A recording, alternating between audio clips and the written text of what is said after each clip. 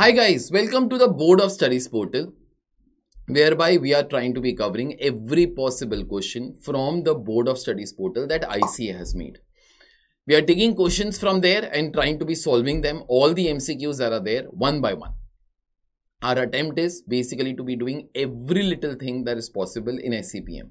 Our complete course is already there in case somebody wishes to be enrolling. Link is there in the description. And any help that you might require from us regarding this subject can be availed of by writing to us on our Telegram ID @AJNext. Let me also just remind you that all our CA inter lectures, not final, CA inter lectures will be shortly available on YouTube. Everything in the regular course of my previous batch will all be available, whereby we are trying to be doing the classwork section. We have a good amount of homework section for the kids to be solving themselves. We have tests at the end of each and every chapter. We have summary of every question. We have ranking of every question. That ensures that, a student can be getting 90 plus if they watch each and every lecture, does the homework section, give all the tests. Do spread this to your friends who are there in CA Inter. It will help them because they don't have to be paying a single rupee for it. And complete lectures will all be coming on YouTube channel. Okay.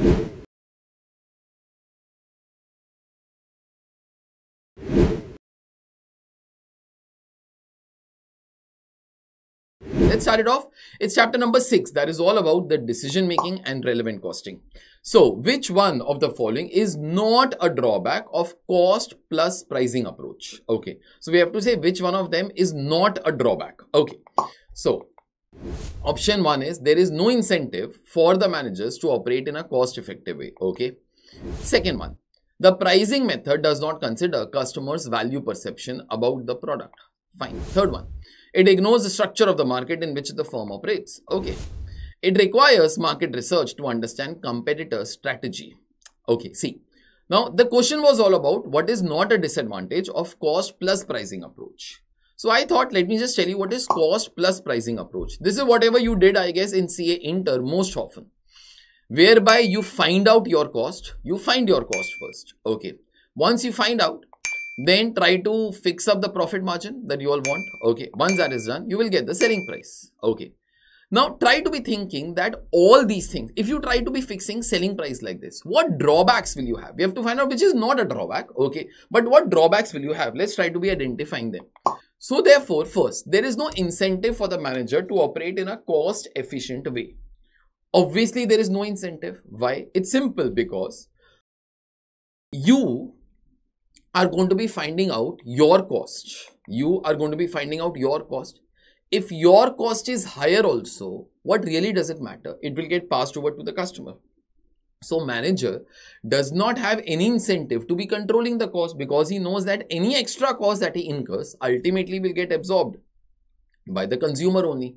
So first one is a drawback for sure. Second one, the pricing method does not consider customers' value perception about the product. Absolutely, this is a big drawback. Suppose your cost in this case was say 100 rupees. You thought I want a profit margin of 50. So therefore, you fixed up the selling price of 150. But customer for such kind of products is not willing to pay more than 120 rupees. You do not take that thing into account. So obviously, customers' perception about the product is of no use under this kind of a pricing. That's a very big draw. See, ultimately, you might fix your selling price, but it is for the customer. No, customer has to be buying your product. Suppose tomorrow I start to be thinking my cost of, say, making one batch, okay, of SCMP is say 20,000 rupees, okay, per student. And I want a profit margin of 50,000. So therefore, I will sell the course only for 70,000 rupees. Nobody will be interested, okay, because the perception of the students is, sir, that this is a self-paced course. In any case, marks are not counted. Why should we pay so much? Okay, it's absolutely correct. Okay, so this is a drawback. Okay, next one. It ignores the structure of the market in which the firm operates. Of course, it ignores the structure of the market. Okay, now suppose in the entire industry of which you are a small part, okay, its average cost is say 90 rupees, but you were inefficient, your cost is 100. You will think your cost is 100. You will add up the profit margin. You will fix the selling price. Okay. Now, but then this selling price will not get accepted only by the customer. So therefore, you ignore whatever is the structure of the market in which the firm operates. If there is heavy competition in the market, okay, then you will have to bring down the selling prices. It ignores such kind of a thing. If there is very less competition, I would like to be charging high, but then it ignores all these particular things. It only tries to be saying, this is my cost. Okay, this is the profit that we want. So therefore, this is the pricing. Okay. So therefore, that might not be correct. It ignores the structure of the market. Lastly, it requires market research to understand competitors' strategy. Honestly, this kind of a technique does not require any strategy from anybody. It is very simple. You find out your cost, what you have to be doing with whatever is the competitor's cost. Okay. So therefore, this is not a drawback. Okay. Like first three are drawbacks. The last one is just, I guess, a useless statement to be making. It is not part of cost plus pricing here as such. So out of the four, I guess fourth should be the correct answer. Yeah, that is the correct one. That's it from my side. And we are ending today's lecture. This is whatever ICAI has given. I'll read it once. It's false that cost-based pricing requires market research to understand competitors' strategy. It is purely based upon the cost that the company incurs and the markup or the profit margin. It does not consider competitors' strategy, market demand, customer perception, market conditions, etc.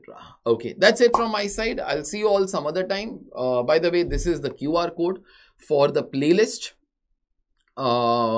which has all the MCQs from the SCPM module. Do check them up. I'll see you all next time in another lecture. Good day. Bye.